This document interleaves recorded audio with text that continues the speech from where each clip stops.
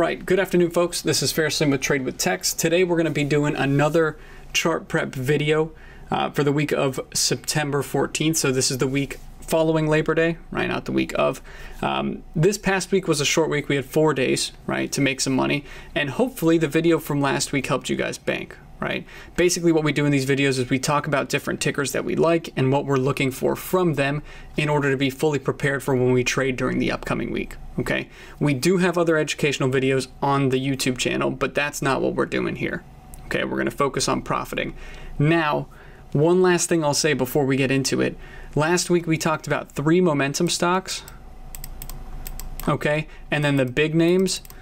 Out of the big names, they did exactly what we thought they'd do. They slowly faded down. You can kind of see that from the S&P here. The 3 momentum stocks all banked, all hit targets 1 and 2. So if you did make money off of that commentary, first off, congrats. Second off, make sure you're subscribed to the channel because we put out these videos regularly and you can actually click the notification bell next to the subscription button that alerts you every single time one is posted. So you don't need to sit around your house wondering, man, wonder if Ferris actually put up a video today. It's up and you can be notified by it if you click that button. Okay, now let's get into the list here because I want to talk about some of these charts. We're going to start it off with the NASDAQ and we're going to go with futures because that's how we annotate our key levels, right? If you don't know what futures are, don't worry, right? We're going to keep it simple. Then we're going to talk about Apple because we always like to use one big play to gauge the movement of the major index. And we're going to talk about 2 other momentum plays, one being NKLA, which I'm sure everybody and their mother wants to talk about, and the other one being a gold ticker, which I'm not going to tell you guys till we get there. All right, so the patient ones are rewarded. But NASDAQ, just to kind of kick it off, had a pretty interesting week. Actually, the NASDAQ, if you look at the numbers, underperformed big time. And it's because these tech stocks were just moving up on air for so long that after this initial pullback, the second week of selling pressure, right, which was this past week, was a lot harder on it than it was on other indices. And, you know, I'm sure some of you guys are looking at your long-term portfolios and you're saying, Ferris, this is nothing new, but it is still significant that the NASDAQ is exaggerating the range because normally we would be talking about the S&P here, right? And what I'm pretty much telling you is that, yes, the S&P outperformed last week. No, we're not going to watch it closer than the NASDAQ. This should be your go-to index because it's exaggerating the range, right? Because it's more exciting. For traders, we want range and volume, and this is still delivering it, okay? Unfortunately, it was a short week, so we didn't get all that much volume. We were expecting fireworks, and it was more or less a slow fade, right? But bottom line, NASDAQ did close lower, right? This was day 1, 2, 3, 4 of the week. So we closed lower from this close, okay? And if we're kind of just trying to keep it simple, it did defend the low from Tuesday, okay? So I told you guys I'm gonna try my best to keep this simple because as you can see, I got so many levels here. It looks very hectic. And to be quite honest with you, I'm not gonna delete them and then redraw them all up for when I'm actually trading. I wanna keep them up so there's a degree of transparency. But basically, what happened last week is we had very mixed volume, right? This is actually a glitch from Thinkorswim. Very mixed volume, up and down, red and green, and we got rejected at a key moving average. So the NASDAQ got rejected right here at the 8 EMA, and then went back down and retested that low from Tuesday, and there was just not enough volume to break lower. So ultimately, bears won the fight. There's no getting around that. Bears won the fight. Bulls were just absent for the most part, but they barely held on by a thread off of this low from Tuesday. Okay, and that's Tuesday the 9th to be exact. All right. So we're going into Friday. We know that the markets got rejected at resistance. We're thinking this is going to be a big down day, but again, there just was not enough volume to support that. So out of the things that we've talked about here, this Tuesday low being at 10,935.25. I have it in white so that it sticks out a little bit more, okay? 8 EMA in pink. Those are the 2 things with regards to price that we've talked about, other than just bears slightly winning the fight. Other than that, the other thing that has been mentioned is volume. And these are the things that I'm looking for going into next week. So if you're saying, Ferris, do you think the markets are going to go down? You didn't give a definitive answer. Rub your crystal ball for us. No. I'm not rubbing any balls out here. We are just talking about price. So 8 EMA, 10,935.25, those are the lines, right? We always like to define what is giving us the range. That's giving us the range here. So until one of those breaks, we don't get significant action. And I don't want you guys to be biased whatsoever going into this week, because I have an idea of where we're going. I don't want to say it because it's going to put this bias subconsciously inside of you where you're just going to focus on that. So just to keep it simple, until one of those two breaks, we are going to keep just going back and forth between them. All right. And until one of those two breaks, you're playing that range. You're buying the dip off this, you're selling the rip into that resistance. Okay. The ideal way to play this would be on the short side because the moving averages are sloped downward now, but we're waiting for that range to extend. Okay. And the last key part is volume. We need an increase in relative volume. And it's kind of simple to gauge. We had such low volume last week, not compared to the norm, right? But compared to what we had gotten the week before, that it wasn't giving us decisive action. So I don't care if we drop, if we bounce back, I just want decisive action. And that's going to be with those two levels. Okay. So a lot of the charts look like this. Apple looks the same, and we'll get into that in just a second. But basically, hanging on by a thread right there. And the 8 EMA is trailing price up here, roughly. Okay. And if you use the 8 SMA, if you use a different moving average, that's fine. Just want to make it very clear that the 8 EMA normally accompanies a strong trend. So if we're trending up, and you can actually see it historically. Let's erase that. If we're trending up, right, see how the 8 EMA supported this move and led to that big rip where we got overextended? That's because normally the lower length moving averages support stronger moves. So this is a stronger move to the downside right now, which makes it even more important. Okay, so before the opening bell on Monday, take a moment to check that daily chart and see where that 8 EMA is.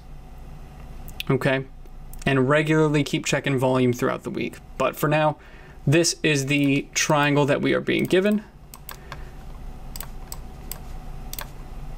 And we are waiting for a break of one of those two areas. Okay, ideally we would play the short side here, but we'll wait.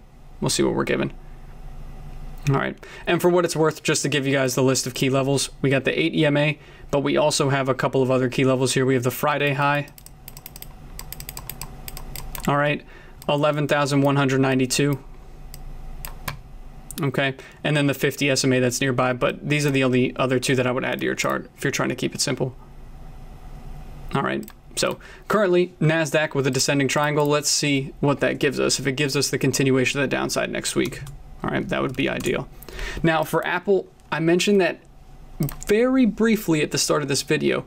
This is something that you should not only trade, but you should use it to gauge the market movement. So it's the same thing. One thing that saved my butt last week, because there were a couple of days that were not easy, right? Specifically Wednesday and Tuesday, in my opinion. Wednesday and Tuesday were not easy. Tuesday we cleaned house. Wednesday we ended up just with a couple of daily quotas, so it was still a good day. But the main reason is because we had on our screens the NASDAQ beside the S&P with Apple on two different time frames, Apple 1, Apple 2, in our flex grid like that, right? So that we could see if the markets were breaking down side by side, we would know that this was going to be a bigger breakdown. If Apple was holding up, right, and the NASDAQ was breaking down, then we knew that the NASDAQ was likely head faking that move. So we avoided a lot of fake outs by using Apple, and that's going to be one of the reasons that you're watching it this week, even if you don't trade it. Okay, now that I've made that point, we can actually get into the specifics here. Apple, same exact chart as the NASDAQ. It is hanging on by a thread at 110.89. That's that previous low, okay? And this is a really simple thing, but I say this all the time in these videos. Look where volume and price are focused here, right? Look where the congestion is. It's all on this candle. So for any significant sell-off, we're gonna have to crack this low, right? That's 110.89. Very simple. Okay, now with respects to resistance, same exact thing. It put in a lower swing high off the 8 EMA. So what everybody is seeing right now, including myself, right, is that we have this really big ramp up, then a top, and right now the chart looks like that. Okay, now it's very likely that we actually cracked that low because the 8 EMA rejected it, right? It rejected it, but until one of these two things break, we're just gonna have to sit pretty and wait. Okay, we can trade the range back and forth, but until that low breaks or that 8 EMA breaks, we're just hanging out. Okay, so this is actually a video where I'm telling you guys to wait instead of putting on a bunch of trades early, where a lot of weeks it's been very obvious that, you know, we're immediately going to continue lower or that we're going to bounce back. Like this past week, it was very obvious that we were going to go lower, right? Question is how far, because it was a short week and it just ended up being a gradual fade to kind of match a similar sell-off from the previous week, right? This upcoming week, we have not cracked that low. So your job as a trader, right? Swing trader, day trader, long-term investor, whatever, is to wait. Okay. Now, Apple's still not doing well post-split, but I will mention on Tuesday they have their big, you know, reveal where they talk about their up-and-coming products. It is not expected that the new iPhone will be revealed. So I'm telling you guys this from a fundamental standpoint. If Apple comes out and shocks everybody with the new iPhone, it's not expected. That would be seen as a positive. Okay, that's just a headline to look out for that could give it a boost. Normally, we run into those big releases and then we sell off. So it'll be really interesting to see how it behaves on Monday. I would actually guess that Apple is one of the stronger movers this week. Okay, I would actually guess that it's one of the stronger movers, but that doesn't mean that it's not going to move with the market. So at the moment, I'm waiting for a break of either of those ends. Because we have the event on Tuesday where they're going to unveil the new iPad and the new Apple Watch, I would guess that we're going to try to rebound a little bit, more than likely to the 115 area. Okay, specifically, you can see this level in the back here. So it's 110.89 and the 8 EMA defining range. We're not going to ignore the levels in between. We still have one at 115.41. Okay, so more than likely, I think we're going to bounce there early next week, but these are still the range defining levels. Okay, so Apple, mind the event on Tuesday, could create some volatility. They're not expecting an iPhone release, right? Well, we're not expecting one. So if there is one released, it'll bounce back harder. Okay, now let's talk about the ticker that everybody wants to discuss here. NKLA, right? NKLA Corporation.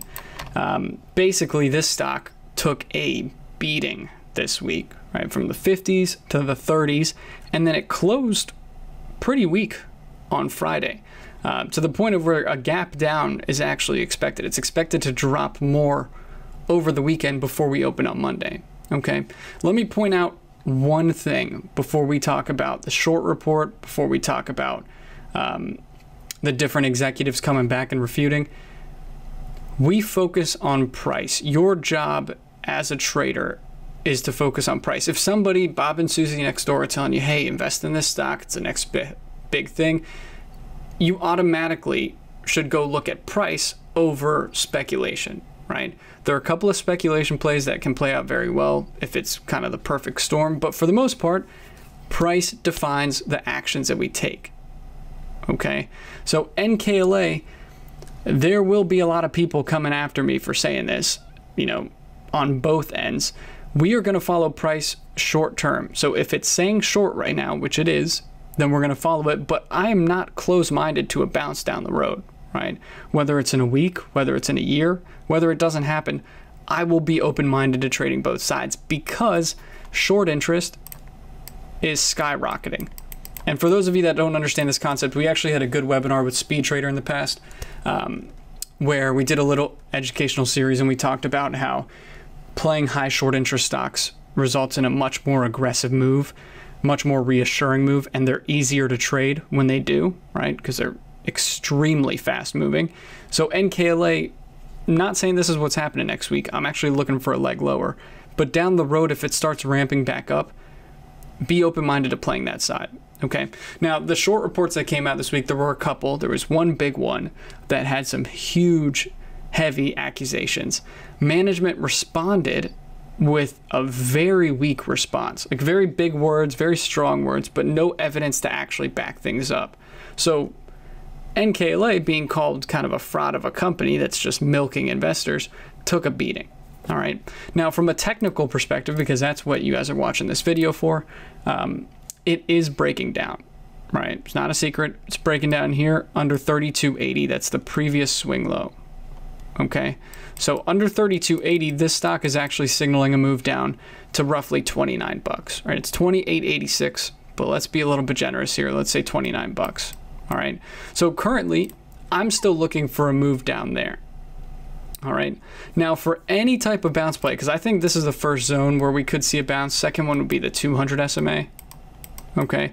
For any type of bounce play, just as a friendly reminder, we need a strong reaction to a key level. It can't just be off of $30, right? It has to be either 29 or the 200 SMA.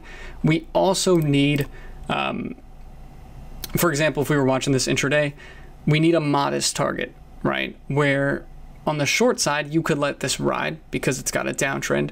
Since a bounce would be against the trend, you would have to take profits at your target. Okay, there's no sticking around. So NKLA, I'm mainly looking for a fade to this area next week.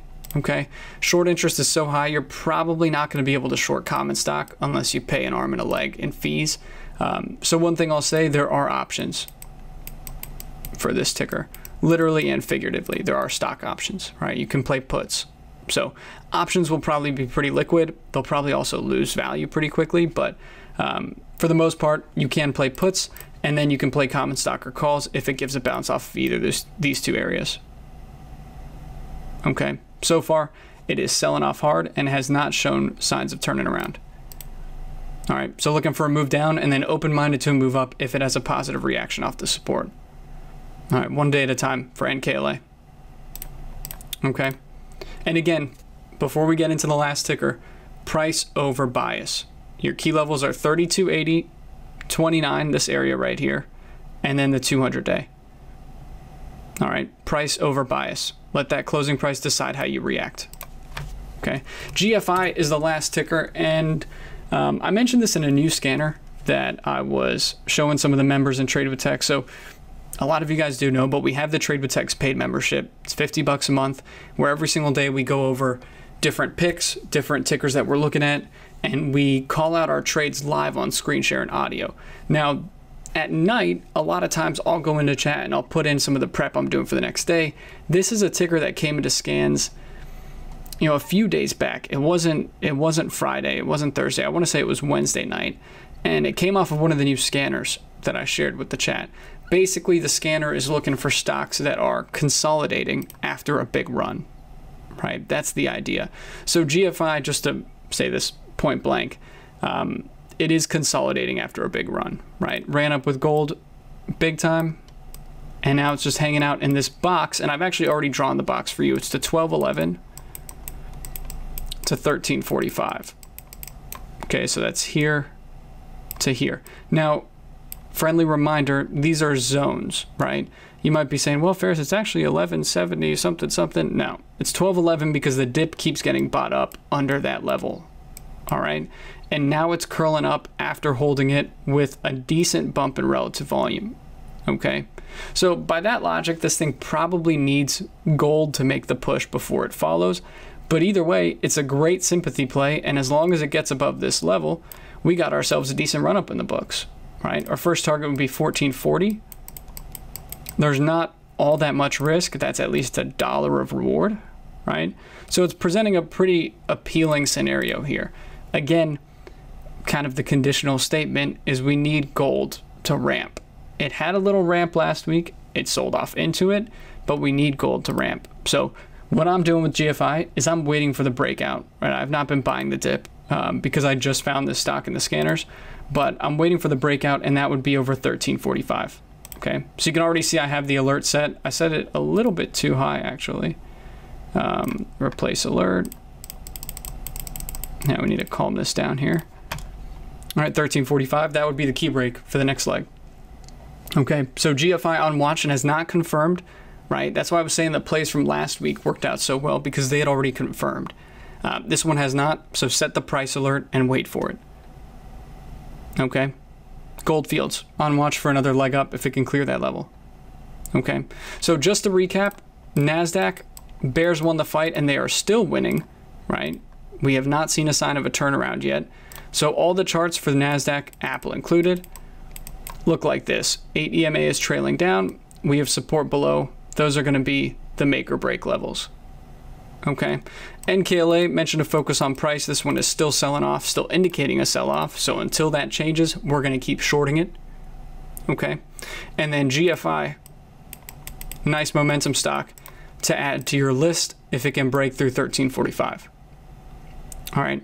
Try to keep this video a little bit shorter, a little bit sweeter. I will mention again, if you're not subscribed to the channel, make sure to subscribe, because over the next couple of weeks, I got a lot of personal things going on, right? A lot of big things in the works at the moment. So I probably won't be as consistent with the videos, but I'm going to do my best, right? So if they're posted on a weird day, if you have the notification turned on, you'll see it. If you don't, you might miss a video or two. Okay, so make sure you're subscribed with the notification turned on. All right. Anyways, hopefully this helps you guys bank. Last week was not easy, but we still cleaned house in the chat. Had a lot of setbacks, a lot of fake outs. But as long as you're creating a plan like this over the weekend and sticking to it, you should be good. Right? Let's bank together. All right. Enjoy the rest of your weekend, folks, and good luck on Monday. Take it easy.